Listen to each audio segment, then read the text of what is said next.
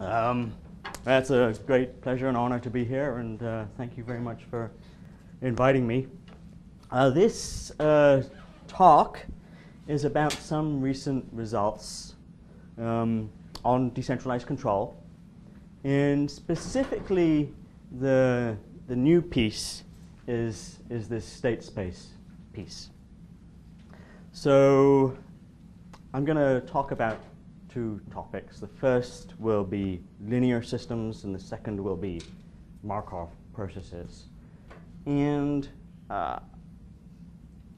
those two topics are sort of picked for me because in centralized control systems, in general control theory, in both of those areas we have very, very good theory. We have existence conditions, we have characterization of optimal controllers, and we have algorithms for finding them. And when you go out of centralized control into decentralized control, you have many controllers. Then suddenly, lots of the nice properties that you know go away. We don't have nice algorithms anymore. If you just think about the simplest possible problem in linear decentralized control.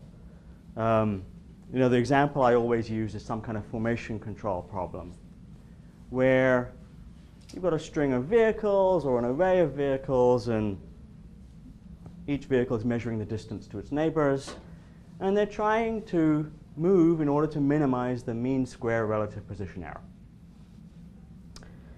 If every vehicle knew everybody else's sensor information, this would be what we'd think of nowadays in control as easy.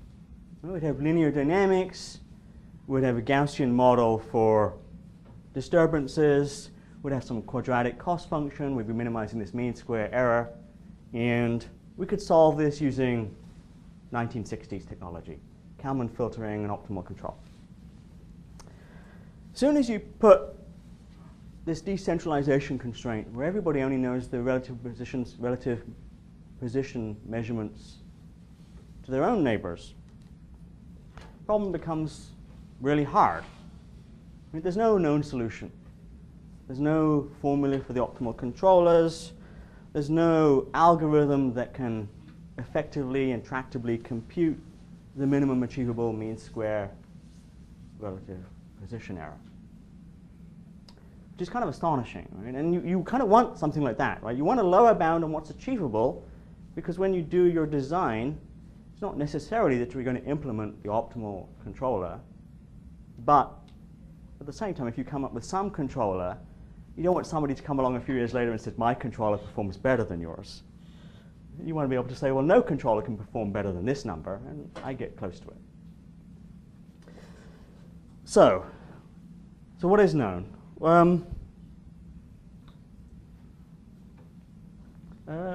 So this might be the simplest decentralized control problem.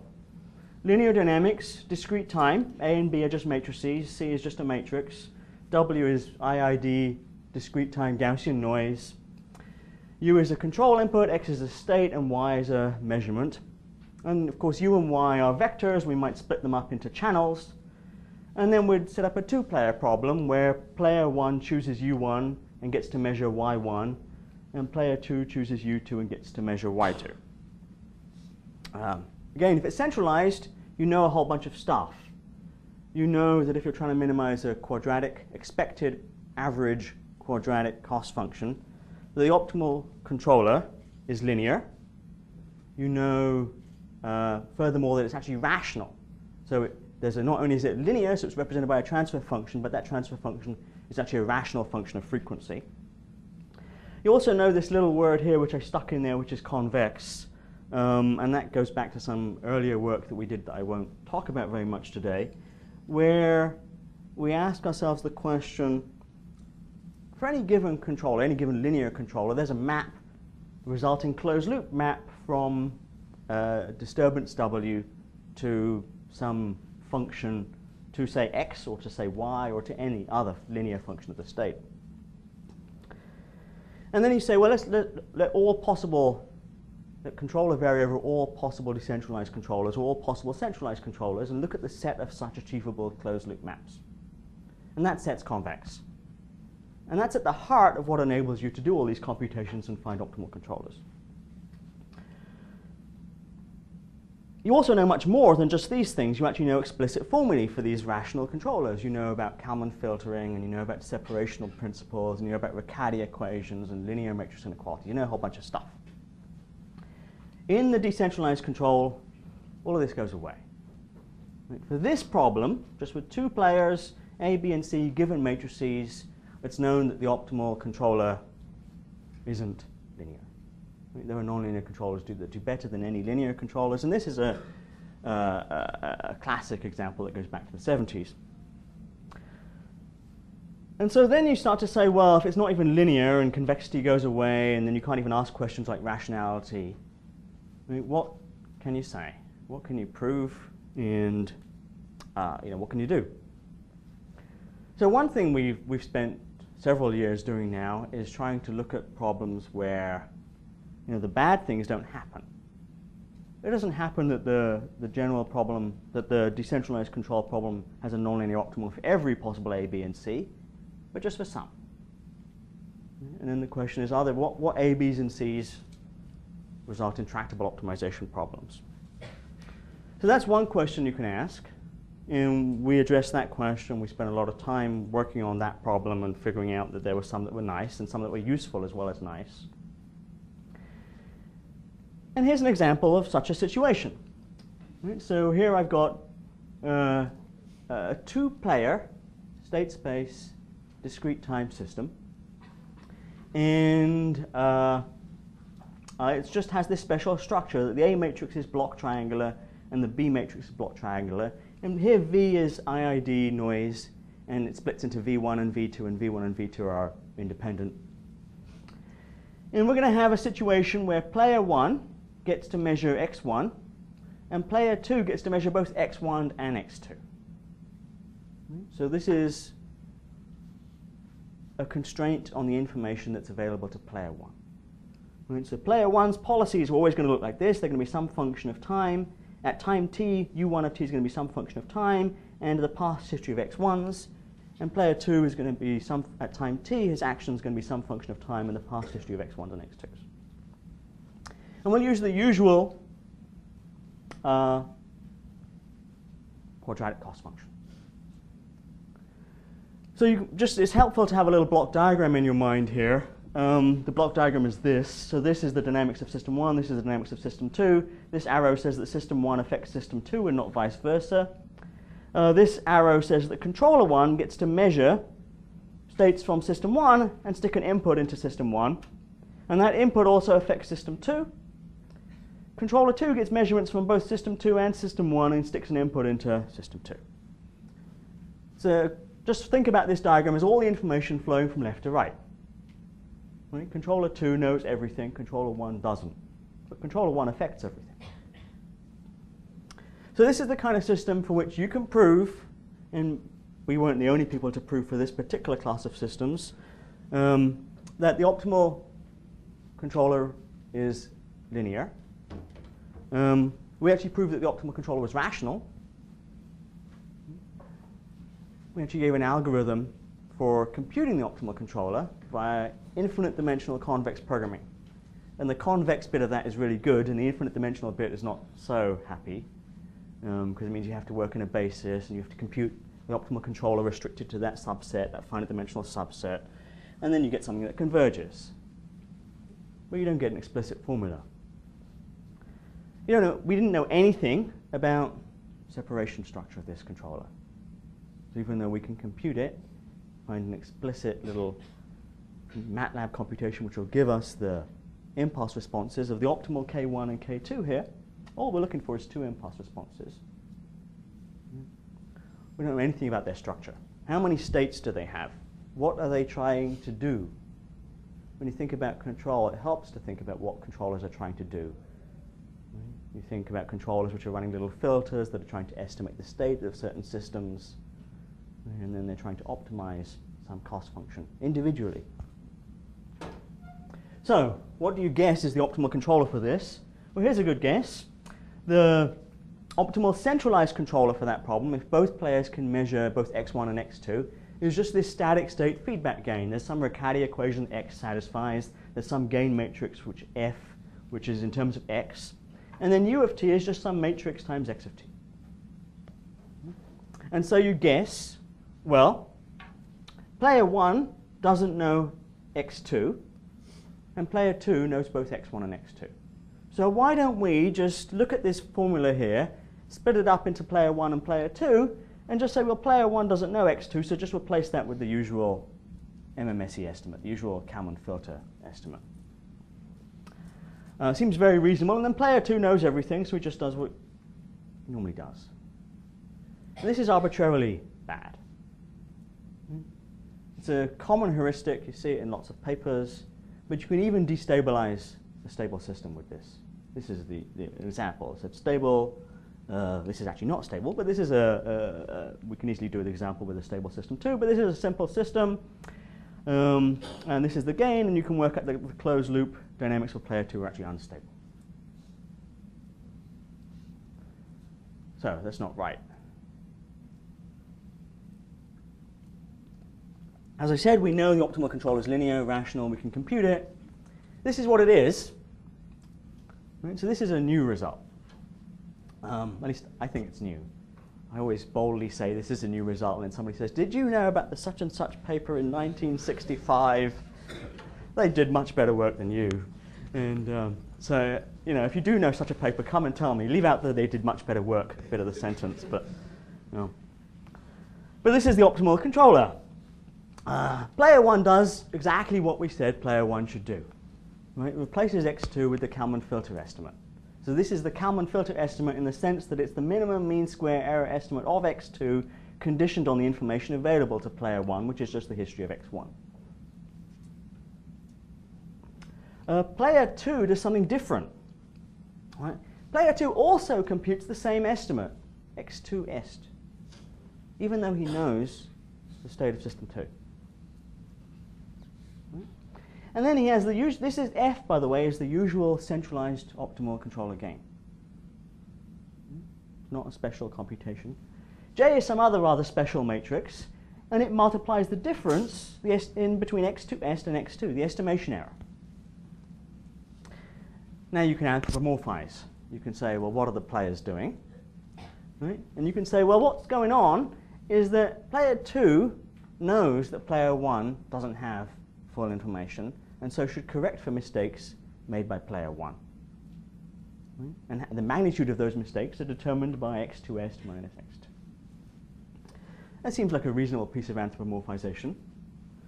You can also see some nice things. So if system 2 has no noise, then x2 est is equal to x2. And then this is exactly putting in the input that the optimal centralized controller does. Right? So it does the right thing in that circumstance. You can also see that both player controllers are dynamic.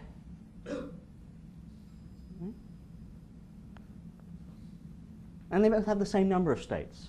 They both have the number of states equal to the number of states of system 2.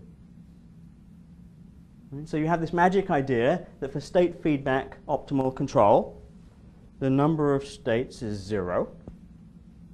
And that for output feedback optimal control, the number of states is equal to the number of states of the plant.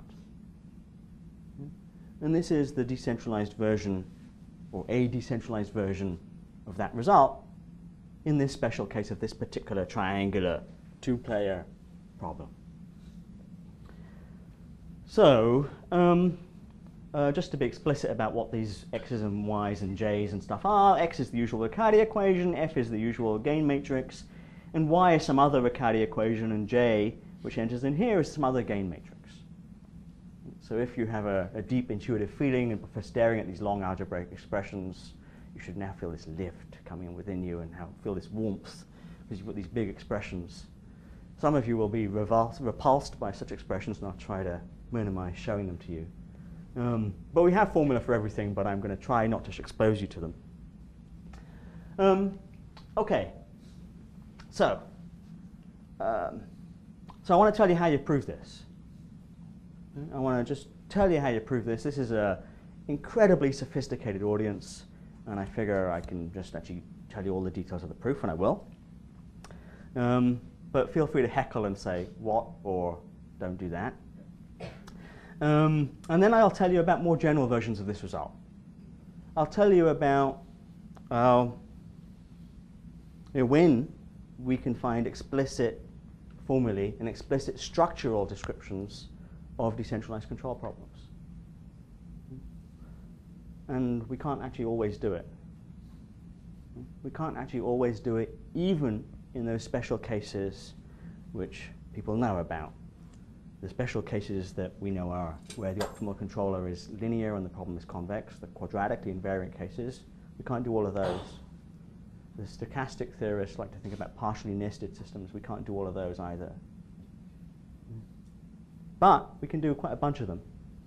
And I'll also tell you at the end, as I said, some Markov process results. So what you can do in the general, well, general meaning finite state space or nicely measurable state spaces, just a general decentralized nonlinear optimal control problem. Structural results again. Right? Who needs to estimate what and who's correcting for whose mistakes? And that's really the philosophy here a little bit.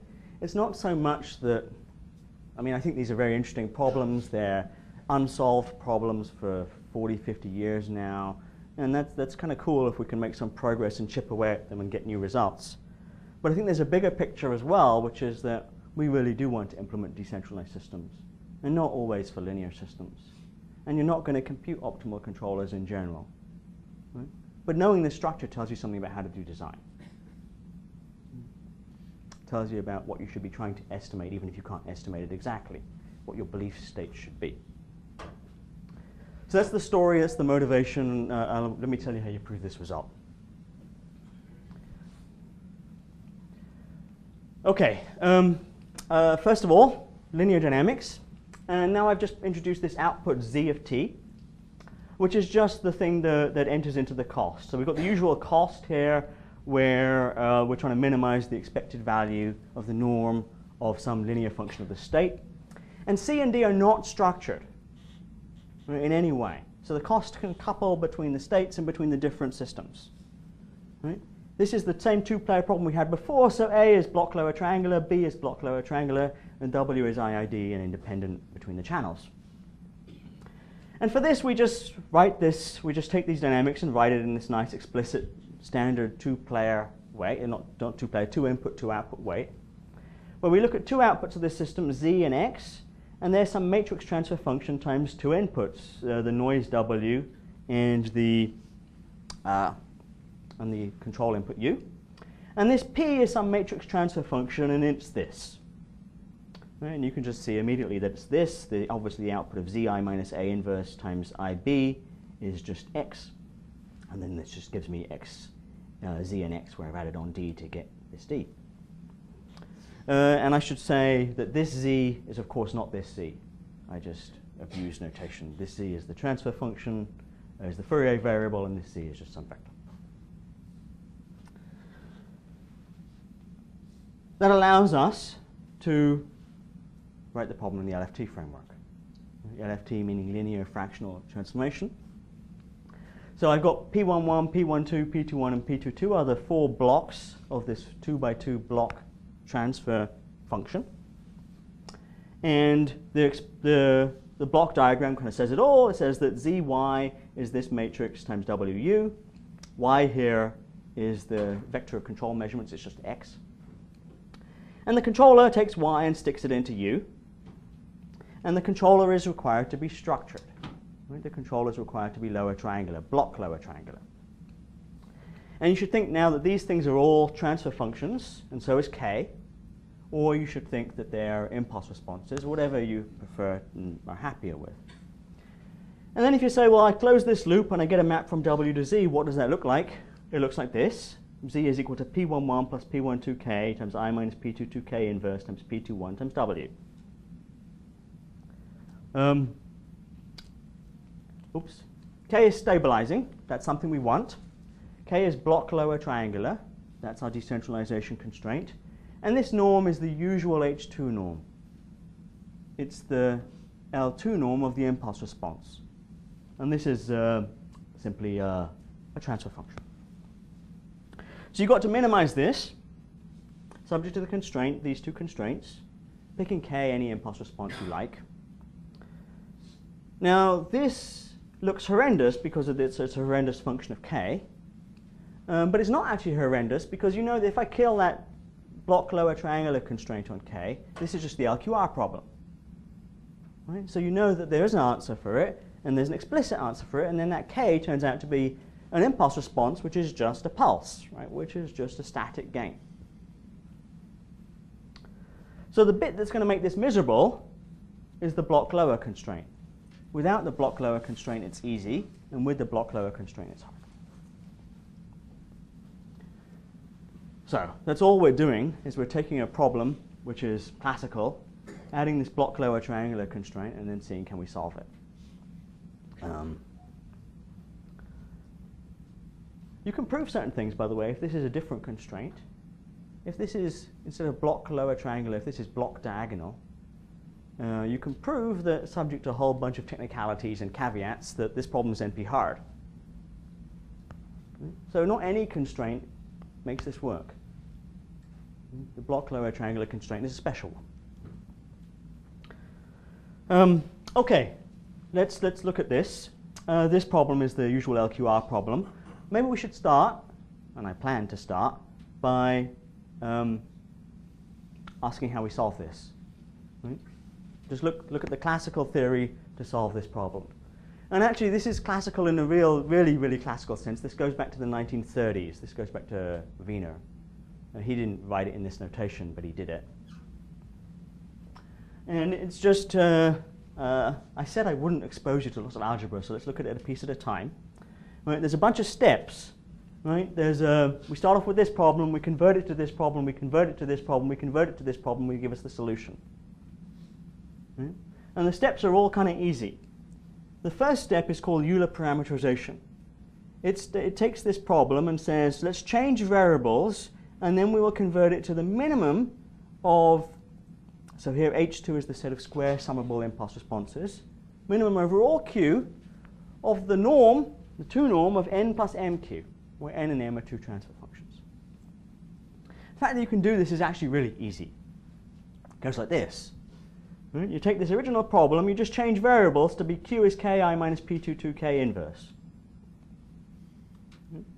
So we've got this problem where we're given 4 transfer functions, p11, p12, p21, and p22.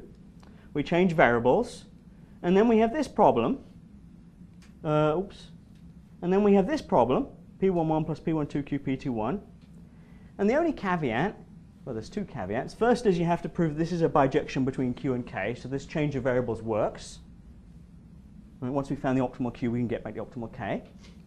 And the second thing you have to prove is that this k is stabilizing corresponds to q being stable. And both of those things are classical theorems that go back to Zames and Euler, and they're true. This is actually more complicated if p is not stable, and I'm going to pretend that I'm not going to talk about that case. The results I present actually do hold in that case, and that's all fine. We actually don't do quite this change of variables for this problem. We do one more little trick, and that is we absorb z times p21 into q. Oops. And that means that I end up with a problem which is minimize the norm of p11 plus z inverse p12 times q, subject to q is stable. And the reason I absorb z p21 in there is that z p21 is actually invertible. Right? So this also is, once you give me a k, I can work out what q is. Once you give me a q, I can work out what k is. So I'm just going to call this thing n and this thing m. And the reason z p21 is invertible is because this is state feedback. So people classically call this a 2-block problem. Right? There's nothing on the right-hand side of q. So now we've got what's a rather nice convex program. Right? It's infinite dimensional, but your job is just to find a square summable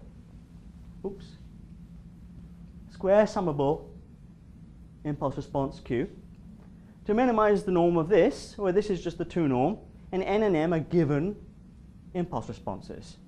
And the multiplication mq is, of course, convolution. So it's a quadratic program. It's an infinite dimensional quadratic problem. And when I said we could compute the optimal controller, right, this is how we did it. Right, before we did this, last year or the year before, we just solved this convex program in a basis for Q, and that gave us a Q, and then we inverted the change of variables to get K. And that's a numerical thing, but not an analytic thing. Okay, so what do you do with it next? Is you say, well, this is a convex program. It has optimality conditions. The Kern-Tucker conditions, it's infinite dimensional, doesn't matter. And they look like this. And they shouldn't look too bad to you, right? This is, remember, if this was the least squares problem, this would be A, Q plus B. And the optimality conditions would be A transpose A times X plus A transpose B has to be 0. Here we've got a subspace constraint, so they have to be in the perp space. And this looks exactly like that. And Q has to be in H2. H2 perp is, of course, the anti-causal square summable impulse responses. So this is reasonable. We could prove it. I think I have a slide which says it explicitly, but that's okay. The good thing about this is that this is now linear equations. Right? You've got to find a Q which satisfies 2 linear constraints.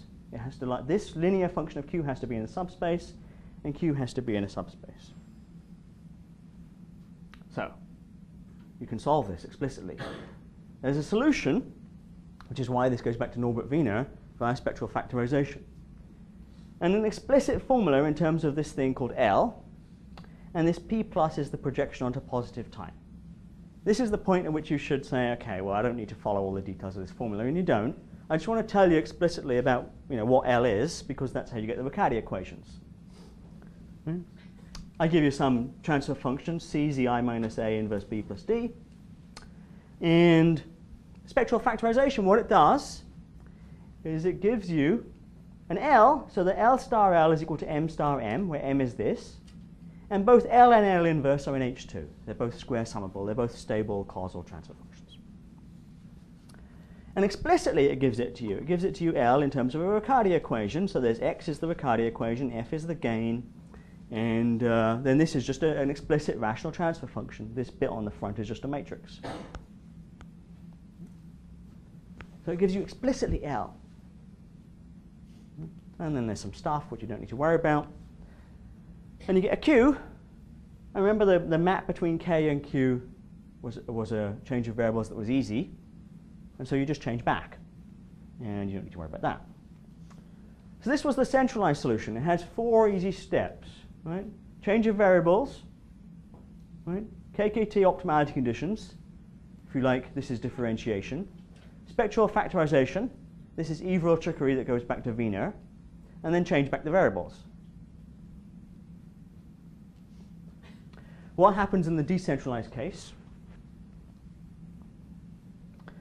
We have this additional constraint that K is lower. That changes our convex program to have the additional constraint that Q should be lower too, and in H2. And the trick is this trick here, that when you do this change of variables, Q is Ki minus P22 K inverse Z P21, both P22 and P21 are lower. And so Q is lower if and only if K is lower. And this is a special case of what people call nested or partially nested systems, or what we called quadratically invariant systems in a slightly different framework. And that trick is what makes a whole bunch of decentralized control problems tractable. Right, so this is a class, right? So this is an example of that class. I've got G1, G2, and G3, 3 linear systems, K1, K2, and K3, three controllers, trying to jointly optimize over K1, K2, and K3. And then these blocks here are delay blocks. So this is a delay of P seconds, and this is a delay of C seconds. And you can read it, right? So K1 gets information immediately from G1, gets information delayed by c seconds from arrives at k2. Information from G1 delays by 2c seconds arrives at k3. The delay is proportional to the distance down the chain. And there's a little theorem that says that if p is less than or equal to c, then Euler parameterization works. And I'm not going to go into any more detail than that. What happens to the optimality conditions? They become this. M star m n plus m star m times q has to be an S perp, and q is an S. The only bit that matters is that this is linear again.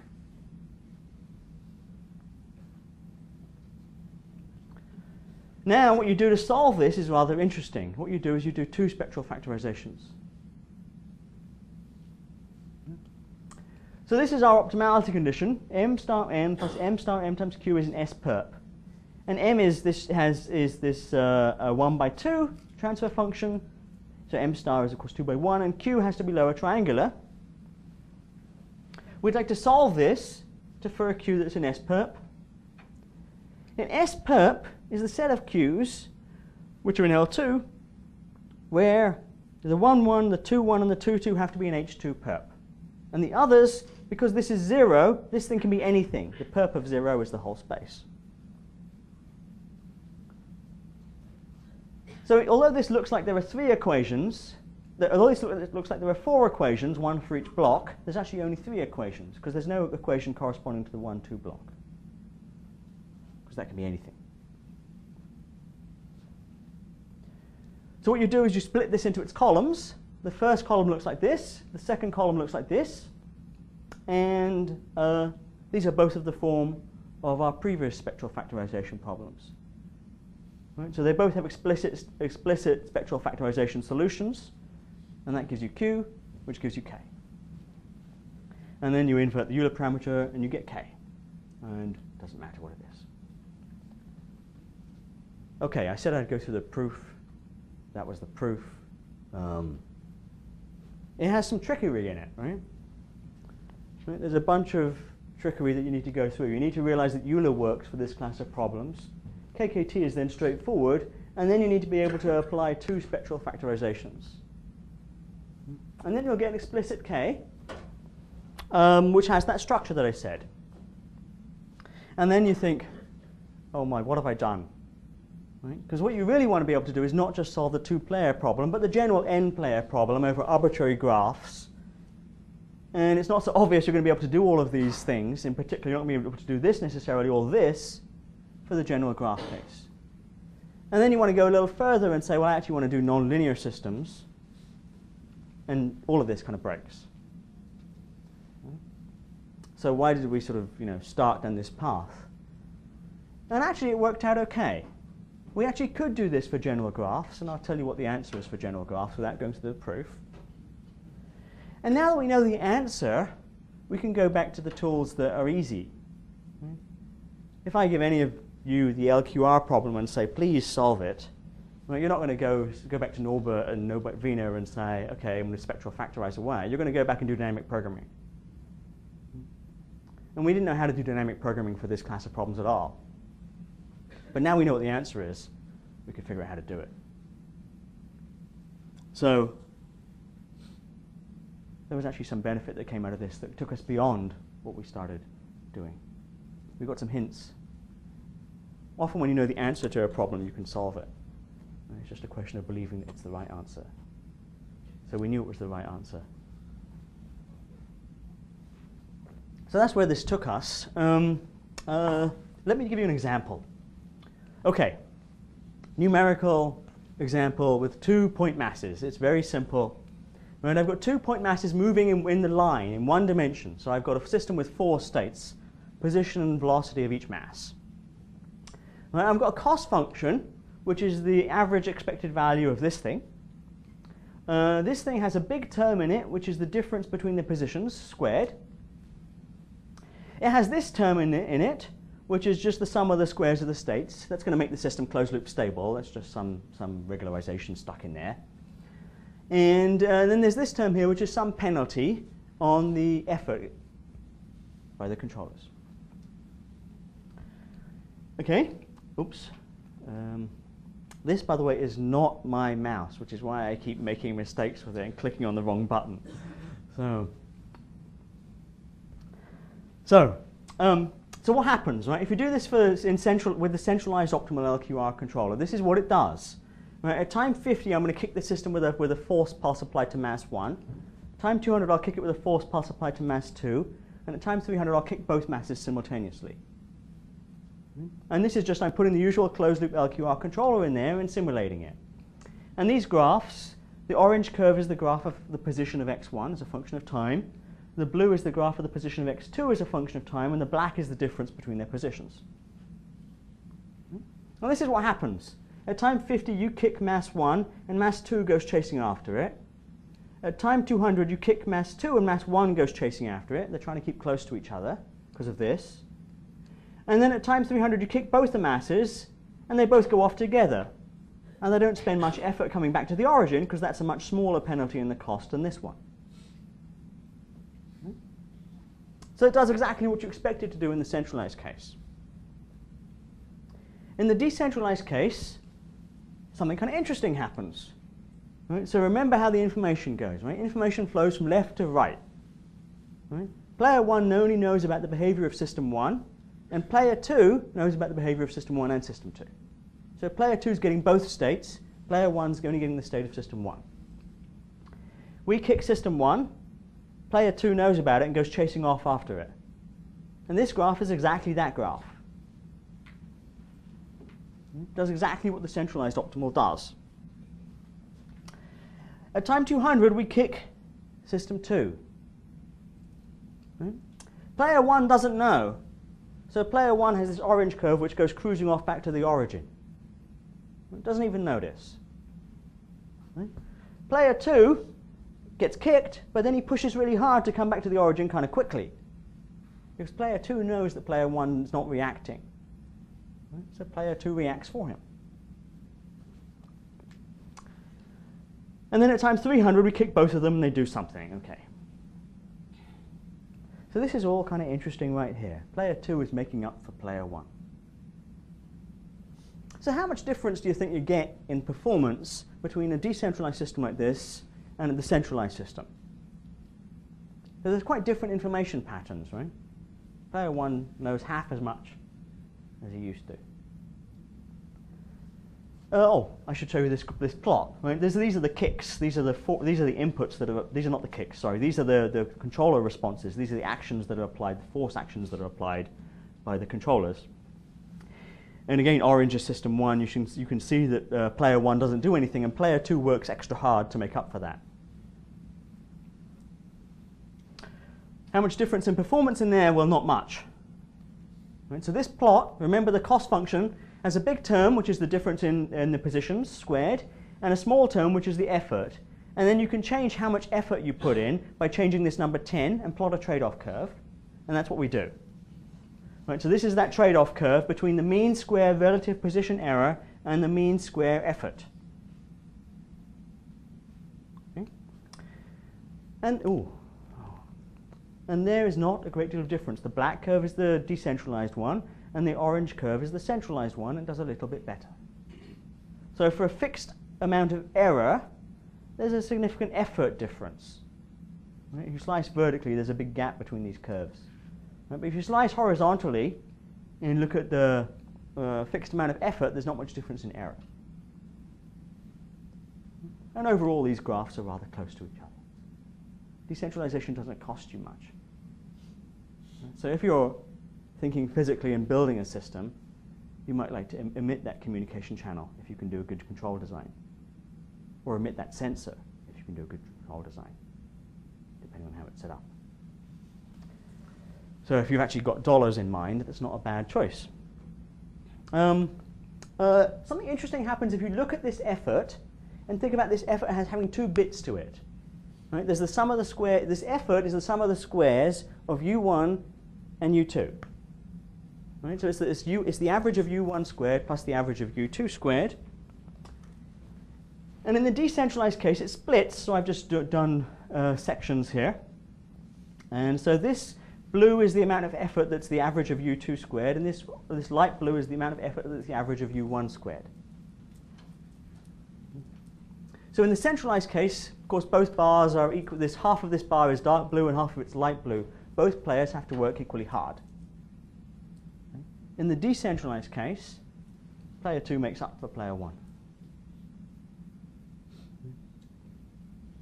Which is kind of a nice interpretation of what's happening. And you can see that the workload ratio is actually about the same no matter where on this curve you are. It's about 3.5. And I don't know why that is. OK. So what have I done so far? We found the optimal state space solution to a simple two-player network. OK. There's an estimator that's required for both systems. Right? It's not just classical certainty equivalence. It's not just the classical separation principle. It's a different separation principle. It's a decentralized separation principle, if you like. And the optimal controller order, both players have states. Both players have memory. Right. We can actually do this for some more complex networks, and we can do this for some output feedback cases as well. I've just done state feedback. It was all simple. I can't do every network, and I can't do every output feedback problem. There are problems where I know the optimal is linear and rational, but I don't know what the structure of the controller is. Let's look at more general graphs. Let's see what the structure looks like there. OK, so I can look at a specific class of graphs. Right? And these are the graphs which are transitively closed. So I've got a directed acyclic graph. And transitively closed means that because there's a path from V1 to V3, there's an edge from V1 to V3 too. So these are the graphs that correspond to partial orders on the vertices. So I can only do transitively closed graphs. And what I mean by that is that the set of allowable controllers has to have a sparsity pattern corresponding to a transitively closed graph. Right? This is the set of constraints for which I can solve optimal controllers. They look kind of boring, but there are actually some interesting ones. Here are all of them of degree 4. And you can see there are some sort of odd ones.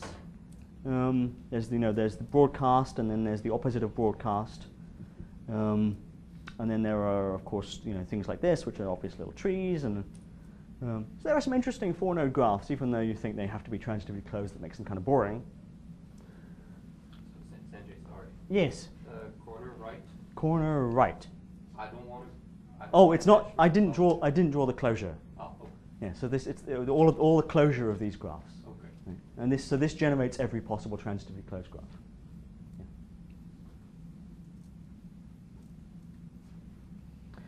Yes. So what I mean by this is that I'm going to have the following situation. I'm going to allow my controller to transmit information according to transitively closed graphs. Right? And then I'm going to have dynamics, which also has to fit within the sparsity of the transitively closed graphs. Right? So if I've got a graph like this, this means that x1, this is t plus 1, has to be some function of x1 plus some function of u1. x2 it has an input which is u1, so it has dynamics which are a function of x2. Oh, this should be x1 here. And similarly, x3 here has some dynamics which are functioned of x1 and x2 here, as well as x3.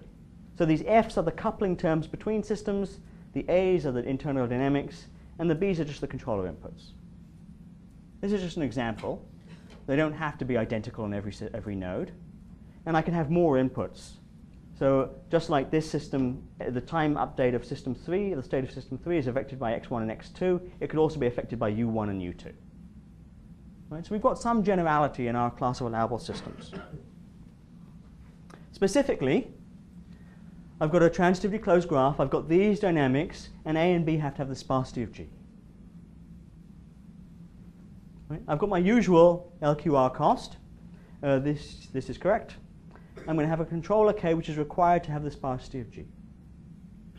You can prove, due to some work we did a few years ago, and in fact due to some earlier work too, that the optimal controller is always linear. We proved that it's always rational. The set of closed-loop maps is convex. And the question is, what does it look like? Who's estimating what? Let's do an example. This is the chain. Right? The optimal policy looks like this. Right? U1 is some matrix times these things.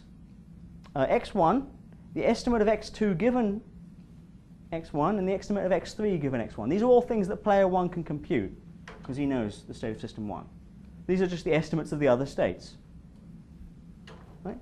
U2, well, it's the second row of this, so it depends on these things too.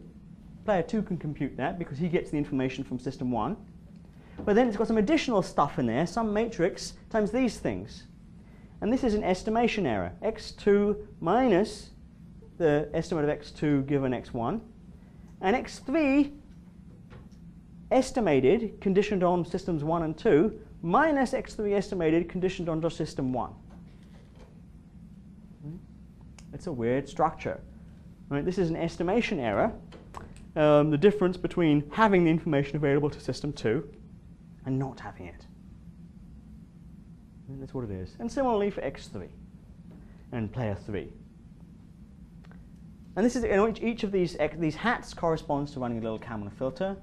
If each player has to run a Kalman filter like this, then player 1 is going to have n2 plus n3 states. Player 2 and player 3 are both going to have n2 plus 2n3 states. Right? So for example, for player 3, this is an n3 states to compute this quantity, which is the same as this one. And this thing is another n3 states, which is the same as this one. And then there's n2 states as well, which is for this one, which player 3 needs to know, which is the same as this one. I don't think that's obvious. You can work out other graphs too, and this is another example where, in this case, everybody has the same number of states. And just there's a general result here, which just to tell you that there is a formula in terms of ancestors and descendants of a particular node on the graph, and it's not particularly obvious, so I'm not going to interpret it. Okay, I have a little bit of time, right? I suppose, yes. Okay, so I want to just give you a few little bits of, without any proofs and without any formal statements, of what the results are for nonlinear systems or for Markov decision processes. And I go like this. Okay, I've got a two-player system. Right? So it's a Markov decision process, or if you prefer, nonlinear difference equation. So x at t plus 1, x1 at t plus 1 is some function of the previous x1, the input u1, and some noise w1, which is IID. And the state of system 2 updates according to some function of x1 and x2, u1 and u2, these are the control inputs, and some noise. So this is the triangular, this is the nonlinear variant of the triangular system. First case. What does the optimal controller look like? Same block diagram, I've just drawn it in this little information flowing from left to right block diagram as well. Same information structure on the controller. The optimal centralized controller is again static, because it's an MDP. Right? The decentralized heuristic is the same. Pick some function of x1 and the belief state of x2 given x1. This is the probability distribution of x2 given x1. And just you player 2 use the centralized optimal. Right? And you might even optimize over gamma 1 hat here and look at all possible functions like this. And you can still be arbitrarily worse than the true optimal controller. And the right one has this structure. Player 1's input is a function of x1 and the belief state, and player 2's input is a function of x1, x2, and the belief state. Okay? Both players have to run the belief state, the nonlinear Stratonovich filter, for system 2 given system 1. Do they have to run it, or? They could send it to each other if they wanted it to, sure, yeah. So, yeah, they could communicate. And the interpretation is the same. Note that this doesn't depend on the history of x2 or x1. So there's an explicit class of functions. If you've got some arbitrary decentralized problem, arbitrary nonlinear dynamics, arbitrary separable expected cost. This tells you what you should be estimating, how you should be structuring your belief states and your optimal controller. One more example. Here's a star topology example. I've got a central node that just is like before, and I've got outer nodes which are each affected by the central node and none of the others. Then the optimal policy looks like this. And this is interesting because the central node, of course, has a belief state for each of the outer guys. And the outer nodes have the same belief states, so they all have the same number of states. But you don't need a joint belief state. So you don't need to compute a joint distribution of x3, x4, x5, and x2, conditioned x1. You just need the marginal distributions. So it's much smaller than you think it would be given the previous result. It's a structural result on the optimal controllers. Doesn't depend on the dynamics. Now I did this graph, and I talked earlier about transitively closed graphs. I can't do this for arbitrary nonlinear systems on transitively closed graphs. I don't know what the answer is there. You can only do the nonlinear case in certain graphs, and this is one. Okay, conclusions. Decentralized LQR, I gave you state space solutions. A wide variety of systems is not classical certainty equivalence. In the two-player case, we know there's a number of states. In the n-player case, for transitively closed graphs, we know the number of states, we know the structure, we know who should estimate what. For MDPs, we know the structure, again, for some graphs and not all of them. And I'll stop there.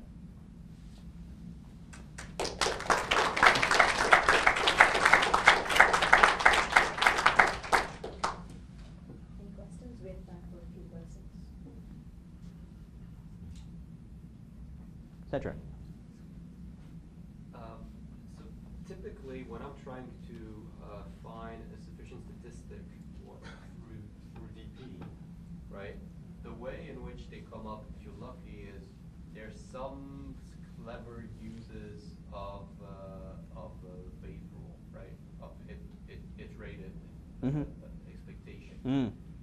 How do they, when you do it through factorization, how do those conditional probability just suddenly appear without you thinking that they may come from there? Yes, so that's actually quite magic. So I did this proof using spectral factorization. There is no probability in that proof at all, right? And then I expressed the answer probabilistically. So that's an interpretation of the result. Right? It is that, but we worked out it was that afterwards. We proved that we got this state space realization for the optimal controller. What do the states mean? We asked ourselves. We worked out that the states were actually that. Then when you do it via dynamic programming, you actually get for free the interpretation of the states. But we can still do some cases via spectral factorization that we can't do via DP. In those cases, we don't know what the states are. So we can do some output feedback cases. And then you get additional states, not just those belief states, but some other states in the controllers as well. The controllers are dynamic with these additional states in them, and we don't know what they are. Okay. We know they're right, but we don't know what they are. So you get cases where you have through factorization you do get what the structure is, but you can't give it the exterior. Yeah, I don't know what to label the And states. Okay. Yeah. So we can't. So how do you dynamic programming? What do you condition on? What is Yeah, it's a bit evil. It's actually not very easy to answer that. So it took us a long time to get the dynamic programming right. And we started by trying to prove this via dynamic programming, and we tried all sorts of clever tricks. And before we knew the answer, we couldn't do it. And so then we got this spectral factorization result, then we got dynamic programming to work, and then we extended it to nonlinear systems. But as you say, it's not obvious because you have to condition on something, and then that would mean that all players have that information that you're conditioning on. And the trick is that it doesn't work quite like that. The optimization variables are no longer just the player actions. There are additional variables that you throw in. So it's dynamic programming, but with some clever change of variables that you throw on top of it. So it has nothing to do with the one-step delay? Nothing to, no. Other questions? Petros. So can you just elaborate again on the output? If you, okay, here you had state feedback, right? Yeah. So if you have output feedback, you say, I don't recall what was the result. You can't really. I can do it sometimes. I can give you explicit formulae sometimes. Yeah. But what exactly breaks down in this? I can tell you. I think. Can't you just have a structure which is like a state feedback with some generalized? I don't know which slide it is. Hang on.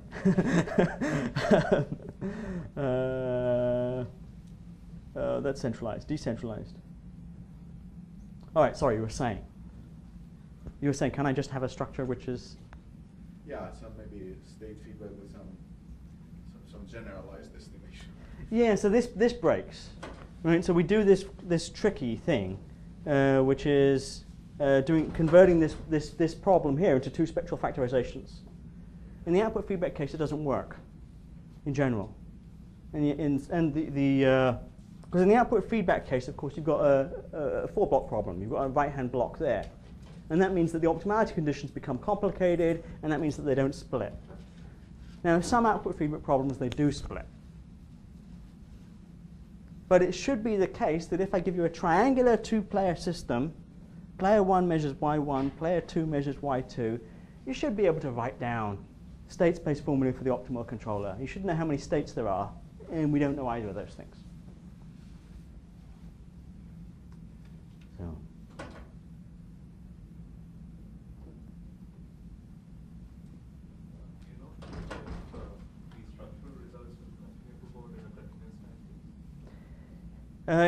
Yeah, I believe so. So in the linear case, we've proved it. In the nonlinear case, I just believe it. I haven't done it, and I doubt if we'll do it. So, but somebody else can handle that measure theory. Yeah. So going back to dynamic programming, when you mentioned that, I have a picture in my mind that you had some insight about value functions or cost functions. Is there any perspective? Yes, we know what the value function is. And it's somewhat like I was saying to Srikant. There's a change of variables that you use that's not obvious. And what the value function should be a function of is not clear a priori, right? Because if it's a function of both states, then both players would need to know both states. And if it's a function of just one state, then players don't know anything else.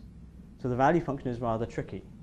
And I don't know that I can give an explicit answer in words as to what it is, other than there's a trick.